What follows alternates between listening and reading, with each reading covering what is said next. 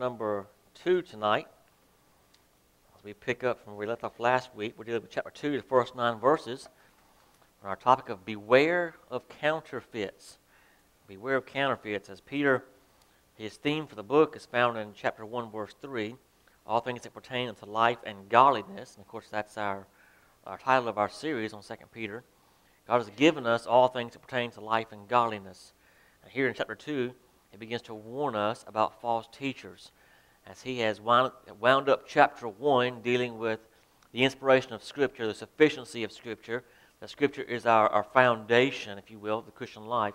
As important as that is, chapter 2, therefore beware of counterfeits, because the devil wants to present us with counterfeits. We mentioned that last week about a counterfeit Christians, a counterfeit gospel, a counterfeit righteousness, and one day he will present a counterfeit Christ. He will be that brazen. We need to beware of counterfeits. You have our Bibles there. Follow along with me. 2 Peter chapter 2, verse number 1. But there were false prophets also among the people. That's referencing that but back to the inspiration of Scripture. Even as there shall be false teachers among you, who privily shall bring in damnable heresies, even denying the Lord that bought them, and bring upon themselves swift destruction. And many shall follow the pernicious ways, by reason of whom the way of truth shall be evil spoken of. And through covetousness shall they with feigned words make merchandise of you, whose judgment now of a long time lingereth not, and their damnation slumbereth not. For if God spared not the angels that sinned, but cast them down to hell, and delivered them into chains of darkness to be reserved unto judgment, and spared not the old world, but saved Noah, the 8th person, a preacher of righteousness, bringing in the flood upon the world of the ungodly, and turning the cities of Sodom and Gomorrah into ashes, condemned them with an overthrow, making them an example unto those that should after live ungodly, and delivered just Lot, vexed with the filthy conversation of the wicked, for that righteous man dwelleth among them, in seeing and hearing vexed his righteous soul from day to day with their unlawful deeds.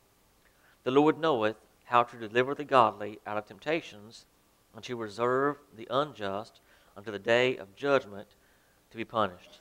Let's pray. Lord, we come to you tonight praying that you would meet with us now. Lord, I pray that you would be with our services. Lord, I pray that you be honored and glorified in all that's said and done. Lord, I pray tonight you will give me clarity of thought, clarity of speech. Lord, may I tonight present your word as you would have it. Lord, as we try to expound the word of God, Lord, maybe we take it to heart, or there are many counterfeits. Lord, help us to be discerning. Help us, Lord, to be faithful to the word of God. Lord, we love you, we thank you, we praise and honor and glory, for you're worthy of it all. In Jesus' name we ask it. Amen. Last week as we started this section, we talked about counterfeits. And in order to spot a counterfeit, you have to know what the original, what the true is like. That's why it's important for us, as Peter starts chapter number 2, he's following on the heels of the inspiration of God, the inspiration of Scripture, how that holy men of God of old spake as they were moved by the Holy Ghost. That was tremendous in chapter 2, but understand, there were false prophets. There was the true word of God, thus saith the Lord. Those were the true prophets. But remember, at the same time, there were false prophets. Those who, in the name of God, really preached damnation to their own souls. So he's reminding us of the tremendous gift, the exceeding great and precious promises we have in the Word of God. With that, but remember, be careful. There are counterfeits. That's why it's important that we know the Word of God. If we don't know the Word of God, we will fall for every counterfeit the devil throws out there. We have to be able to detect a false teacher, a false doctrine. In this passage of Scripture, we see that there's 3 aspects of false teachers that Peter's going to bring to our attention. 3 aspects. Last week, we began looking at verses 1, 2, and 3, dealing with their description. Their description. We said, first of all, we noted their deception. The deception of their message in verse number 1 there. They're damnable heresies. They're destructive. Even we saw their Their methods, they come in privily under false pretenses. They were feigned words, plastic words, twisting of words. We have to be careful because many times, many times, people will use the same words we use, but define them differently. And if you're not careful, you'll fall for what they're preaching, fall for what they're teaching, because they use the same words, but they just change the definition. They'll say, oh yeah, I believe in the inspiration of Scripture. Oh, that's great. They use the same word, but they don't mean the same thing. They just believe the Bible contains the Word of God. Parts of it are, part of it isn't. And they're the ones inspired to figure out which parts are and aren't. So they'll use the same words, but have different definitions. They have plastic words, feigned words. Then we talked about, as their description, not only their deception, but their denial. The key to understanding who a false teacher is comes down to two basic questions. What do they say about Christ, and what do they say about the work of Christ? Okay, who is he? Is he the Son of God, or is he a God? Has he always been God, or did he become God? So those are key issues. And what about his work? Was his work on the cross of Calvary, was it simply an example? Or was it sufficient for the salvation of all? Those are major issues. And when it comes down to those, that's how you determine a false teacher and a true teacher. Last week, we took a few minutes to look at a transcript of a false teacher. And I make no bones about calling his name. His name was Joel Osteen. He does not believe Jesus Christ is the only way to heaven. According to the Word of God, 1 John chapter number 4, he is a false teacher. Okay? Now, I'll tell you, he tried to clarify that a few months later, talking to one of his favorite people, Oprah, who's in the same boat he is, a pantheist, who believes there's multiple ways to God. And he said, oh, well, let me clarify. I believe Jesus is the only way to heaven. There's just many ways to Jesus. You basically said the same thing. There's many. What does that mean? There's many ways to Jesus. No, Jesus is the way. There's not many ways. It's by grace through faith. And it's in Jesus. Period. Know what the Word of God says so you can identify a counterfeit. So there's their deception, there's their denial. Then we talked about verse 2. This is kind of where we left off, their sensuality. We talked about their motive, verse number 2, their pernicious ways. That means their ways are destructive. They are perishing. Jude, verse number 4, talks about they turn the grace of God into lasciviousness. It's a license to behave any way you see fit. And you'll find that's really where a lot of false teachers will have in common. Now, there'll be some who are on the other side, and they're very strict. But the basis of their rules and regulations is what they say. Then there's others, like the person I just mentioned. Oh, it's okay. You live life the way you want to. You don't have to live like your mom and dad. You don't have to live all separated. You don't have to live like the Word of God says, because God loves everybody. And He wants everybody to have a lot of money, especially me. So send me your dollars, and I'll send you a handkerchief. Now, we laugh, but it's happened, hasn't it? You know, you call in and we'll pray for you. And if you'll make a donation, we'll pray even harder for you. No, that's in the Scripture. We can see it, making merchandise of you. Okay? They have sensual motives, not spiritual motives. When I say sensual, I'm talking about fleshly, not spiritual. In fact, if you will, notice, as we mentioned last week, their sensuality, their motive is to fulfill their own lust, their own fleshly desires. And then last week we kind of wrapped up talking about their followers. I went very quickly through their followers. We talked about their sensuality. The sensuality saw their motive, now their followers. Look at verse number 2. And many shall follow their pernicious ways, by reason of whom the way of truth shall be evil spoken of. Notice, the Bible tells us very clearly, false teachers will gather a very large audience. You know why? Because we're human and we're drawn to the sensual, not the spiritual. We have fleshly desires too. We like being told, you can do what you want to. Do what makes you feel good. Who doesn't like that message? But Titus chapter 2, verses 10, 11, and 12, tell us, that grace teaches us to deny ungodliness. Teaches us to live soberly, to live righteously. That's what grace teaches. But Jude, once again, verse 4, talks about they've taken the grace of God and turned it into lasciviousness, that license, that conduct to do whatever you want, to feel however you please. Now notice, we mentioned this last week, audience does not equate to authenticity. Turn with me to Matthew chapter 7. Matthew chapter 7, verse 13 and 14. But preacher, they have millions and millions of people listening and watching and giving, and they're leading millions and millions to hell. That's the bottom line. But notice this. Matthew chapter 7, verse 13 and 14. Enter ye in at the strait gate, for wide is the gate, and broad is the way that leadeth to heaven. Yeah. Is that what it says? It leads to where? Destruction, because the way, remember, the ways are pernicious. That word pernicious means destructive. Broad is the way that leads to destruction, and many there be which go in thereat. Because strait is the gate, and narrow is the way which leadeth unto life, and few there be that find it. How strait is it? There's only one way. I am the way, Jesus said. So just because they have a large audience doesn't mean they're real. Doesn't mean they're authentic. Doesn't mean they're true. The Bible warns us false teachers will have large followings because people are drawn to fulfilling their own sensual fleshly desires. And having some man of God authenticate that for you, give you a stamp of approval, and make you feel good about it. The Bible talks about that as well. That in the last days they shall heap to themselves teachers having itching ears, telling them what they want to hear. Look at same chapter, Matthew 7, look down at verse 21. Now everyone that saith unto me, Lord, Lord, shall enter into the kingdom of heaven.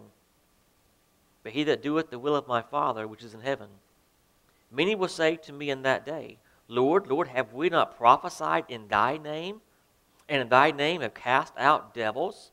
And in thy name done many wonderful works? And then I will profess unto them, I never knew you. Depart from me, ye that work iniquity. Oh, but they talk about Jesus and they talk about God. Many shall say unto me, Lord, Lord, have I not done many wonderful names?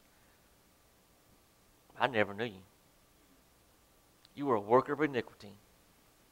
And all those people that followed you in your pernicious ways, in your destructive ways, I never knew you. So they're followers. We see their sensuality, their motive, their followers.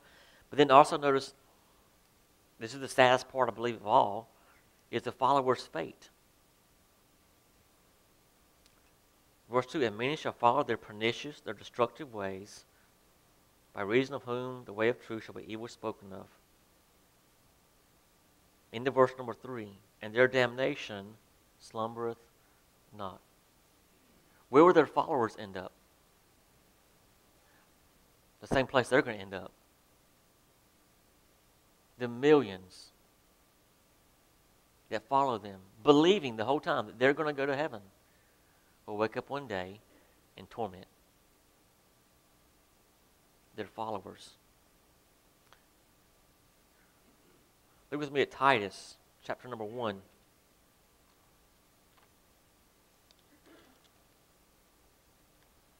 Titus 1. Look at me at verse number 16.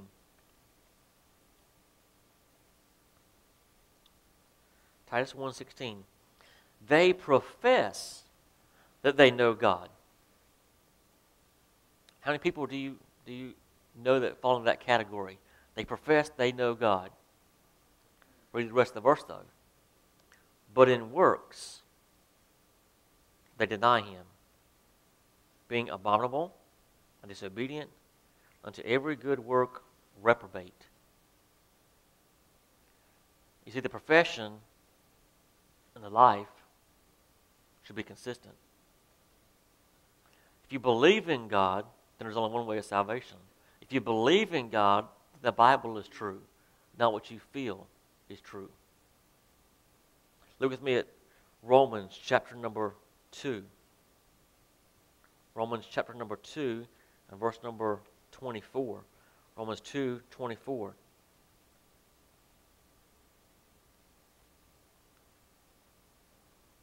The Bible says, wherefore God also gave them up to uncleanness through the lusts of their own heart, to dishonor their own bodies between themselves.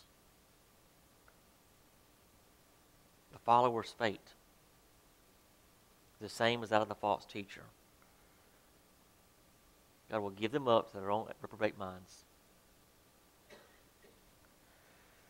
Notice as we continue the description of the false prophets, we see their deception, we see their denial, we see their sensuality. Then verse number 3, we see their greed. Their greed. 2 Peter chapter 2, verse number 3. And through covetousness shall they with feigned words, those plastic words once again, make merchandise of you. They shall make merchandise of you. The Greek word there deals with the idea of a peddler who comes through town buying and selling. Why is he always moving through town? Why does he always leave one town and go to the next?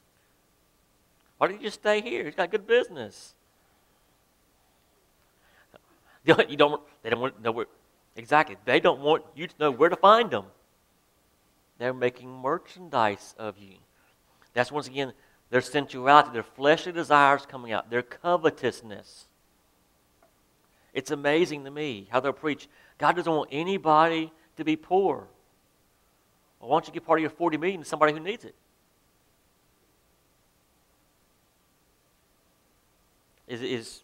Isn't 39 million good enough for you?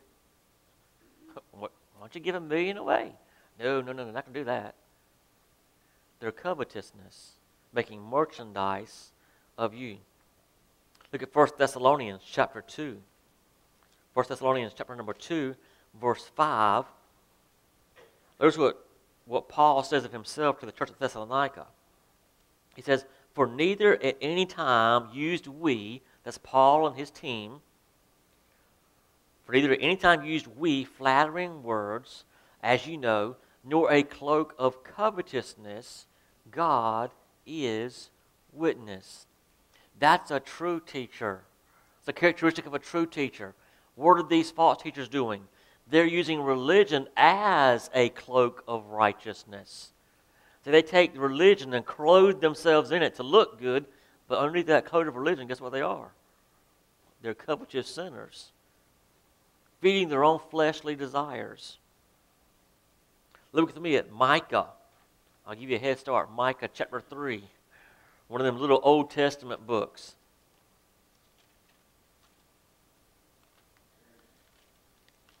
That's Genesis, Exodus, Micah. There's a few books in there in the middle, but yeah, it's after Genesis.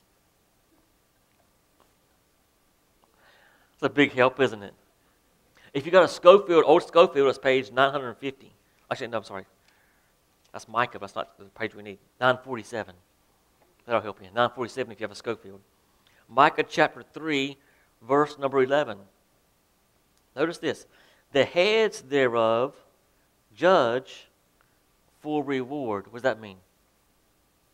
What was the judge doing? He's getting paid. Whoever had the most money won the court case. Okay?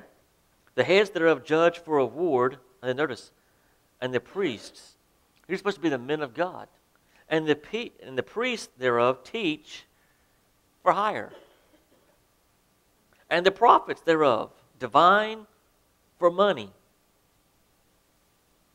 Yet will they lean upon the Lord and say, is not the Lord among us?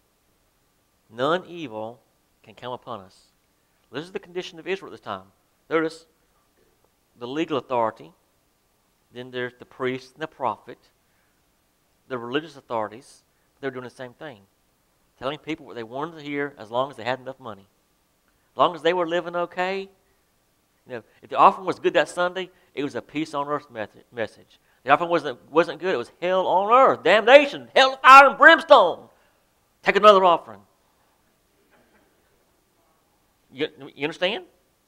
They were preaching for money. They were prophesying for money.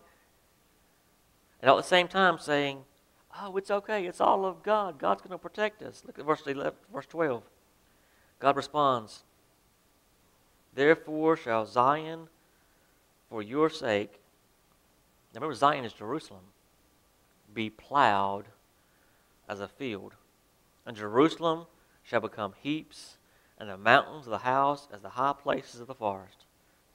Oh, it's all good. It's great. God's blessing us. God says, no. You love this place, don't you? I'm telling you, because of your sin, they're going to use it for fields. They're going to plow it, because they're going to knock everything down. It's going to be flat land. God doesn't take kindly when we mess with His Word. It will not go unpunished. So these false teachers use religion as a cloak of covetousness. Because of that, we understand Luke chapter 10, verse number 7. Actually, going back up to verse number 2, we'll start there. Understanding the prevalence of false teachers. Understanding the great following that they may have. With that in mind, this passage in Luke chapter 10, the Lord is sending out 70 disciples by two on the first missions journey, if you will. Verse number 2, He says to them, the harvest truly is great, but the laborers are few. Pray ye therefore the Lord of the harvest, that He would send forth laborers into His harvest. Go your ways, behold, I send you forth as lambs among wolves. Carry neither purse, nor scrip, nor shoes, and salute no man by the way. And into whatsoever house ye enter, first say, peace be to this house. And if the Son of peace be there, your peace shall rest upon it. If not, it shall turn to you again. Verse 7. And in the same house remain, eating and drinking such things as they give. For the laborer is worthy of his hire. Go not from house to house. Why is the laborer worthy of his hire? The true teacher, the true minister of God, true man of God, is rare compared to false teachers. False teachers are very prevalent. But the man who will stand up, live for God, preach the Word of God, is precious. And he reminds them, listen, the laborer is worthy of his hire. If he stands up and tells you, thus saith the Lord, and it's thus saith the Lord, man, that's precious. The laborer is worthy of his hire. Why is that? Well, because his motives are pure. His motives are pure. Note with me, back in 2 Peter, chapter number 2, skip down to verse number 18. Speaking once again of the false teachers. For when they, that's the false teachers. 2 Peter 2, verse 18. For when they speak great swelling words of vanity, they allure to the lust of the flesh through much wantonness. Those that were clean escaped from them who live in error. Notice what kind of words do they speak? Great swelling words of vanity. Yes, I know you out there in TV land. You're watching today and you're hurting. And your bank account is dry. And you don't know where your next paycheck's going to come from. Man, just lay your hand on the TV. I'm going to pray for you right now. And be sure when that check comes in, send me half. What's TV? Have you not heard those things? Great swelling words, great promises. Oh, if you'll just send in your seed offering, and the check's in the mail. Yeah, yours to Him. Great swelling words. You're hurting, and I can fix it. You're hurting. Send me some as your seed offering, and God will take care of it. Great swelling words. telling people what they want to hear. False teachers are not ministers. According to our verse in 2 Peter chapter 2, verse 3, false teachers are merchandisers, not ministers. Turn to the book of Jude. It's a couple of pages over. It's that little bitty book in front of Revelation. I want you to understand Peter is not the only one who has a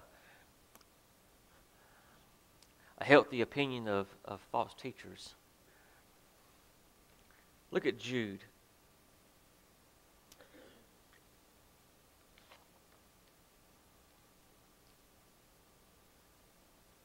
Look at verse number 4. For there are certain men crept in unawares. Doesn't that sound like Peter? They come in privily, come in unawares. Who before of old ordained to this condemnation. Notice he calls them ungodly men, turning the grace of God into lasciviousness, and denying the only Lord God and our Lord Jesus Christ. Very similar to what Peter said. Notice verse number 8. Likewise also these filthy dreamers defile the flesh, despise dominion, and speak evil of dignities. Verse number 10. But these speak evil of those things which they know not. That reminds me of verse number 2 there in our text about by reason of the way of truth being evil spoken of. They don't know the way of truth. They speak evil of it. Notice verse number 11. Woe unto them. Verse number 12. These are spots in your feasts of charity. Notice verse number 15. Actually, into verse 14. Behold, the Lord cometh with 10,000 of his angels to execute judgment upon all and to convince all that are ungodly among them of their ungodly deeds, which they ungodly committed, and of all their hard speeches which ungodly sinners have spoken against him. Those are not, I don't think Jude pulled any punches there. Verse 16, they're murmurers, complainers, walking after their own lust, and their mouth speaketh great swelling words, there it is again, having men's persons in admiration because of advantage. Notice, skip down to verse 17. But beloved, remember ye the words which were spoken before the apostles of the Lord Jesus Christ. That's going to be your discernment, the Word of God. Listen, Peter describes the false teachers. He's not alone. We need to understand who they are. The way we're going to do that is being in the Word of God, knowing what thus saith the Lord is. Having described them, then he moves on to their destruction. The first aspect is their description. The second aspect is their destruction. Their pernicious ways, verse 2. And then into verse 3, whose judgment now of a long time lingereth not, and their damnation slumbereth not. The destruction of the false teachers. They have no hope. Their doom is sealed. The judgment's already been rendered. And the damnation does not slumber. It is coming. And he gives us here 3 examples.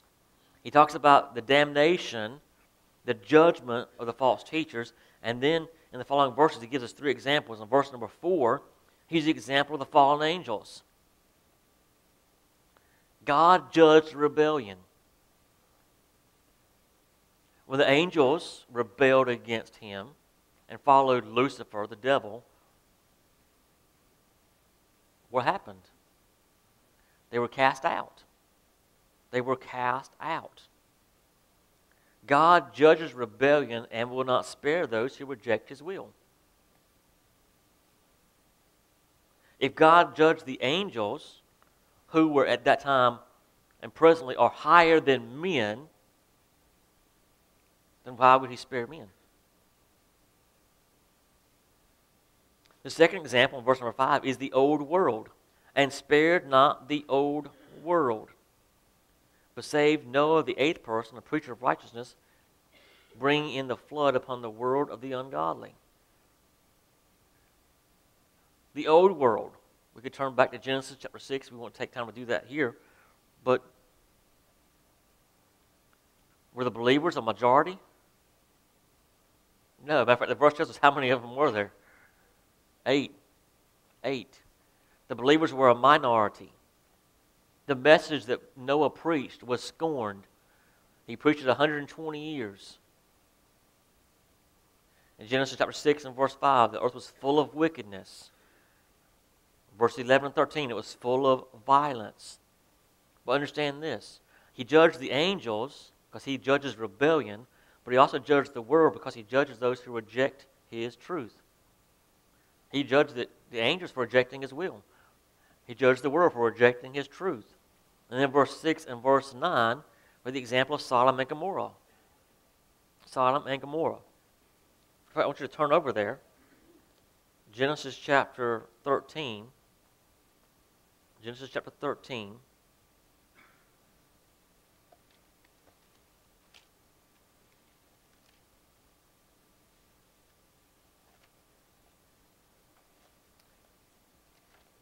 Genesis chapter 13, verse number 13.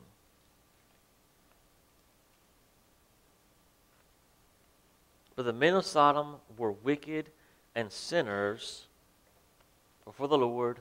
What's the last word? Exceedingly. Exceedingly.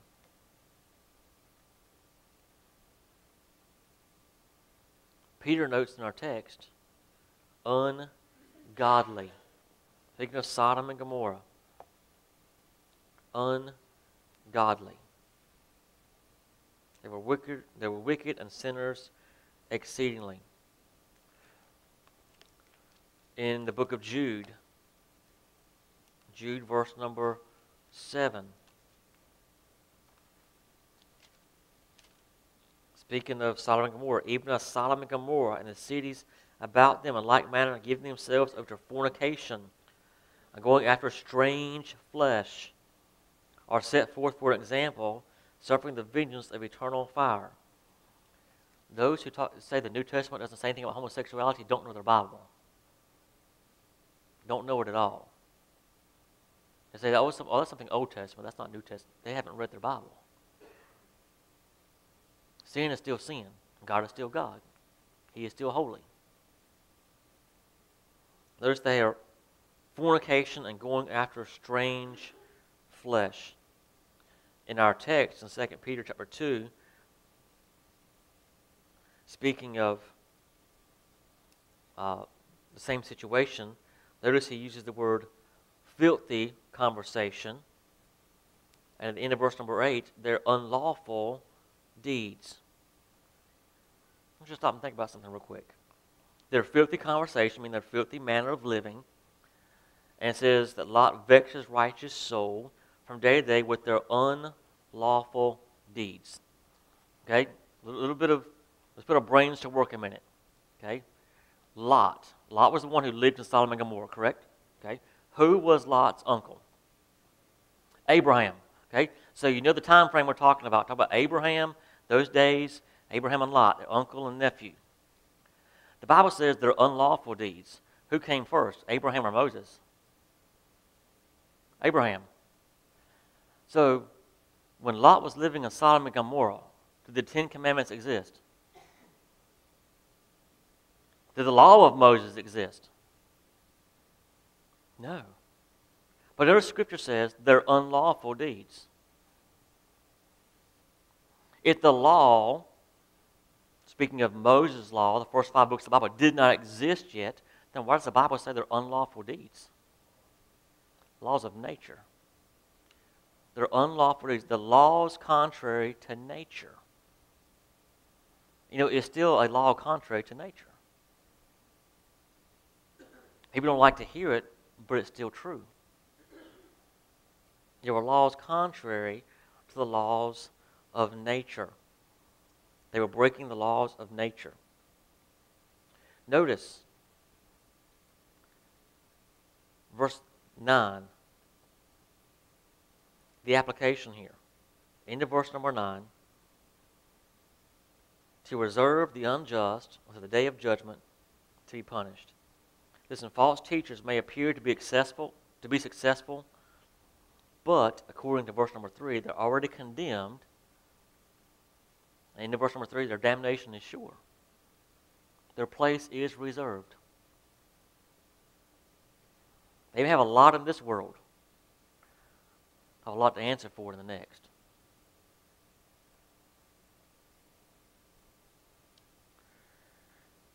Some other things I could say, but let's move on to point number 3, deliverance. Deliverance. And I want you to understand something. It's all I can do to hold back not talking about another subject because it goes right hand in hand tonight. I've already brought it up.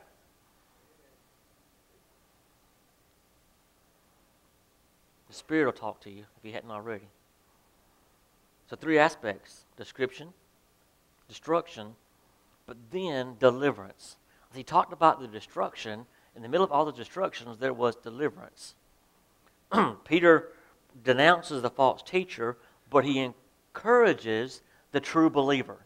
He encourages the true believer. How is that? By giving us examples of deliverance.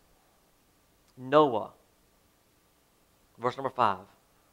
He spared not the old world, that's underneath the flood, but saved Noah, the 8th person, a preacher of righteousness, bringing in the flood upon the world of the ungodly.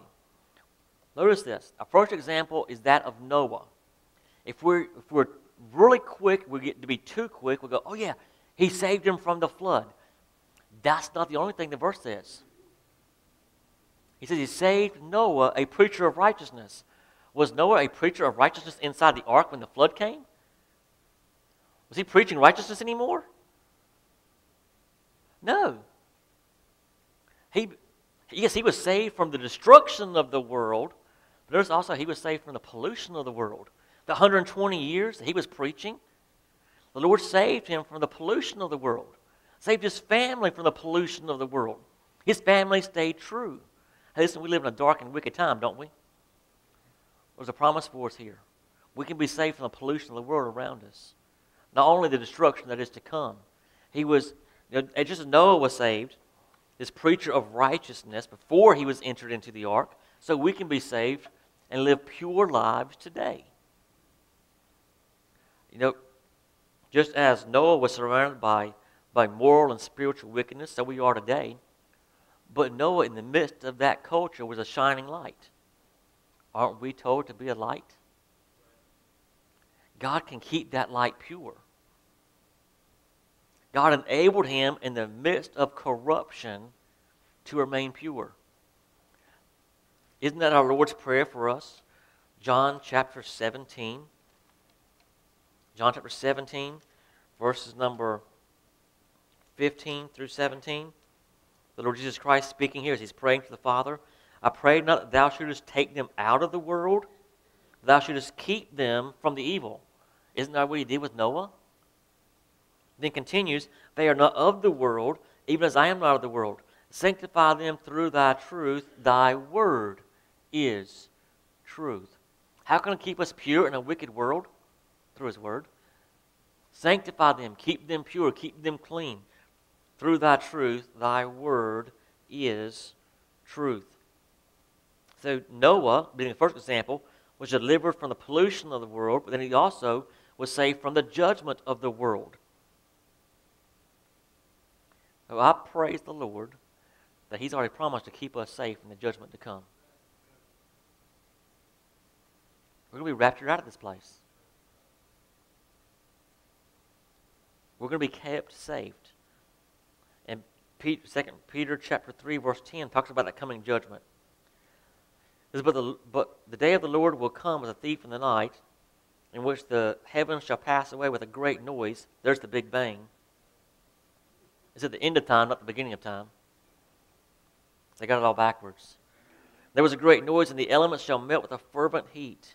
The earth also and the works that are therein shall be burned up. There is coming a judgment.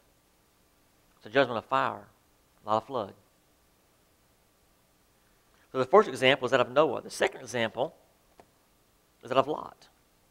Lot. Even though Sodom and Gomorrah were destroyed, he delivered Just Lot. Just Lot. If the Bible didn't tell us Lot was a just man, we have no evidence of it, would we?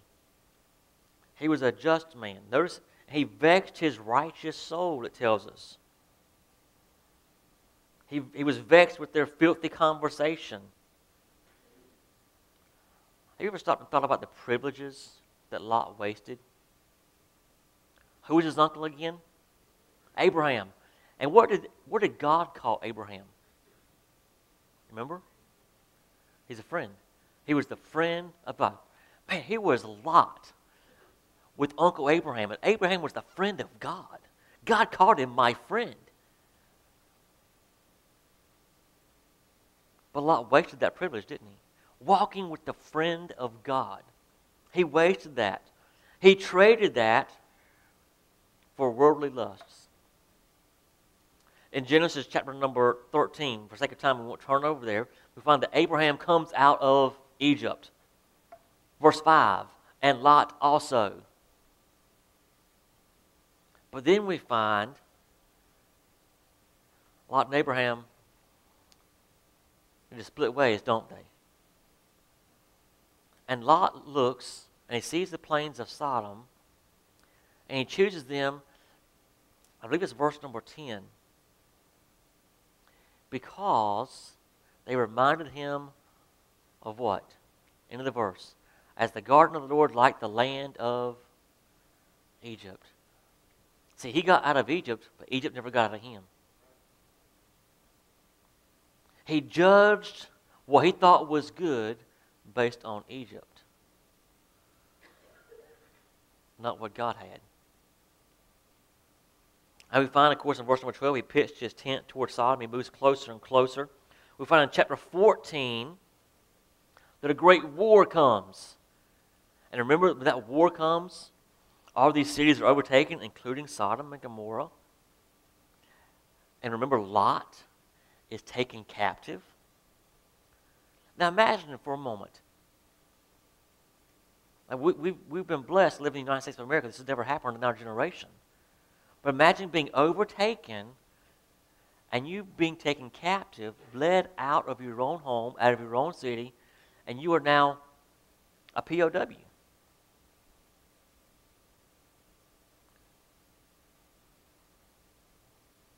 Let that sink in a minute.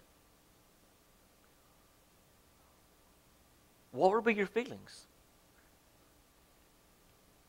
What would you be thinking about? If you were Lot,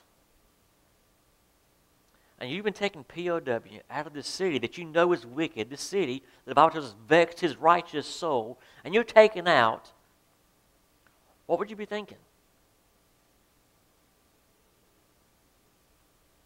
We know the rest of the story. Remember, in chapter 14, somebody gets away and they come to Abraham and tell him what's going on.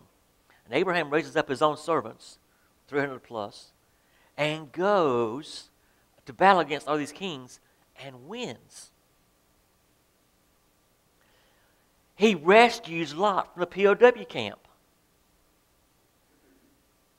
If you've been rescued from a POW camp, from your uncle who's the friend of God, and God took you out of this wicked city, what would you do? What did Lot do? He went back. Went back to Sodom.